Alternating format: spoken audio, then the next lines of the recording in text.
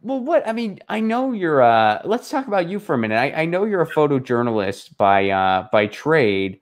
Have you always been involved with like kind of grassroots media efforts, or is that something that started for you with Status Coup? Like what's some of your history?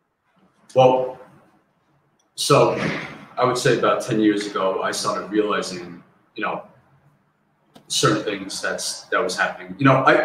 Okay, so I understand where, where the Trump supporters are coming from, but like, because I know there's conspiracies and, things have happened throughout the years that have been covered up and, things that don't come out.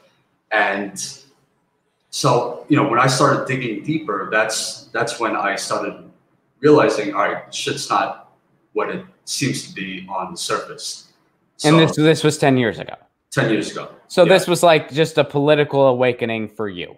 Right. Okay. Right. I wasn't even a photographer. I was not a videographer at this point. Really? I didn't know that. Yeah, I mean, I've done, odd jobs here and there, but really kind of like finding my way.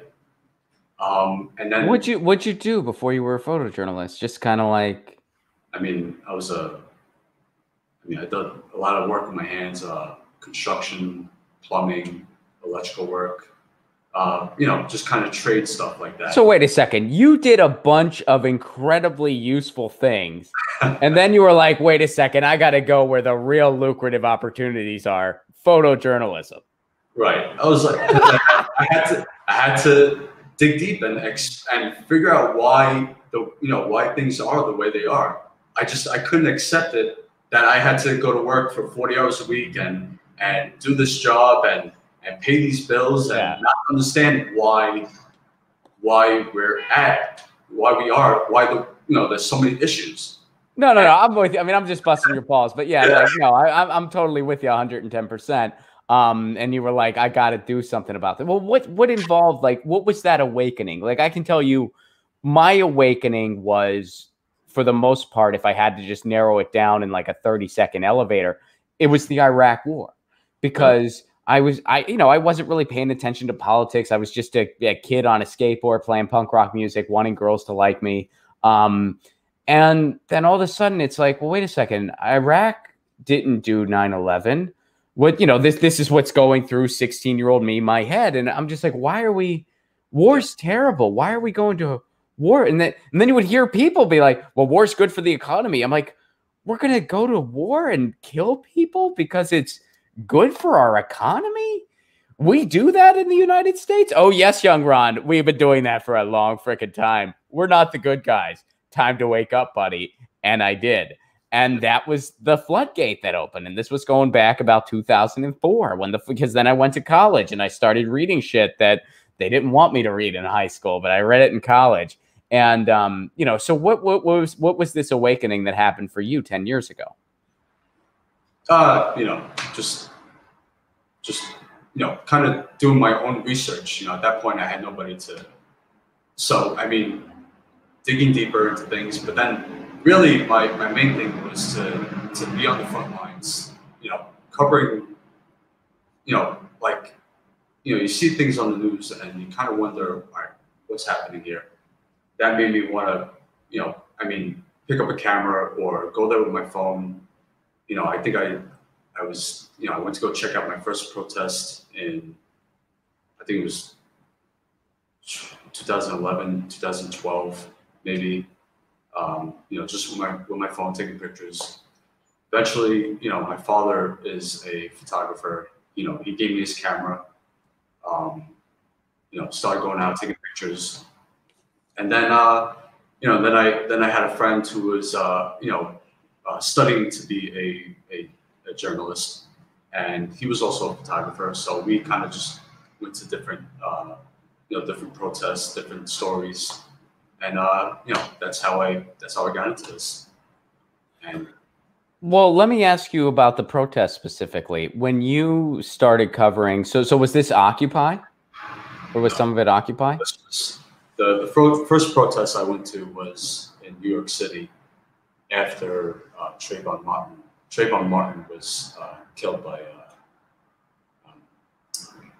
George Zimmerman. His name was. Yeah. That in Florida. Yeah, that was in Florida. Yeah, George Zimmerman. Was that 2013 or I think that was? Oh, geez, I think 2013 maybe. Yeah, I mean it was around there. I mean, because there were so many. I mean, there was Michael Brown, and then there was Trayvon Martin, and then there was Tamir Rice in Cleveland, and it's insane. There's so many. Yeah. And I grew up in the neighborhood. I mean, I grew up in Brooklyn,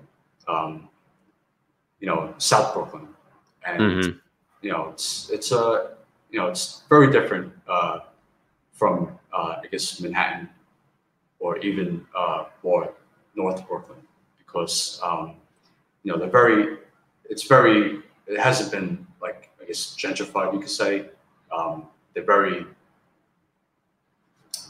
how to explain it? It's very set back. It's not like progressive. They're just like kind of like set in their ways. Okay. Not like developing. So kind of like an old school community that's still okay. Yeah. So I grew up in that type of neighborhood, and was it like an Italian neighborhood? Italian and Irish. Okay. Yeah. All right. I mean, you can see me. I have tattoos. I look like, I guess you could say like a right winger, or because I was. What makes you look like a right winger? Well, tattoos. I'm a white dude, and Wait, only right wingers have tattoos. No, where are you going with this, John? So like, I have tattoos. Yeah. I only have one, so yeah, I guess. What I'm trying to say is, like, I was like, I'm a lefty. I can't get more than one. I think I look more like a right winger than you do. Well, I was around those types of people. Let's just say. Okay. All right. All right. So I fit into that type of crowd, I guess you could say, but not that I want to, but okay. So I grew up. You just grew up in a more conservative area, right? And that was what you were exposed to. Okay. So growing up around that, and seeing that, I understand it. Not that I respect it or agree with it. I understand it, which gives me a better a better understanding to kind of like use my privilege to change, kind of like help change things, and help people who I grew up around, or that I've been around, help them see the other side. So that's my whole idea of why I do what I do. No, man, thank goodness you do it. And don't worry, man, I will always give the disclaimer for you. Whenever someone's like, all John's tattoos, he's got to be right wing, right? Like, no, that's a myth. That's the tattoo myth is not a thing. I know plenty of lefties that have multiple, like, sleeves of tattoos. Don't put that on John. I have like the glasses and stuff, and I think if you lined the two of us up and said, just based on what they look like, which one would you guess is a right winger? I would say more people would guess me than you. You think so? Yeah. I think so. You don't think so? Yeah, I don't know. I got like like this, and like I know like a lot of right wingers, they do a similar hairstyle. Which, I mean, I've been wearing my hair this way for a long time. They don't get to take that frickin' hairstyle. They don't get to do it. They don't get to take that from me. And I have the glasses, and let's be honest, you're a lot more handsome than I am. So if they were like, well, one of them's an incel, they would definitely guess me before they guessed you. Neither of us are bad looking dudes. I'm just saying you're better looking, You get what I was trying to say. You're like, you're making me uncomfortable, and I get it. I'm glad we cleared it up.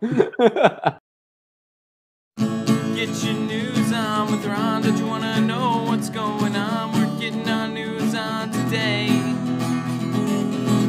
Get your news on with Ron. Don't you want to know what's going on? We're getting our news on today. Yeah. You can tweet me an article at Ron Placone.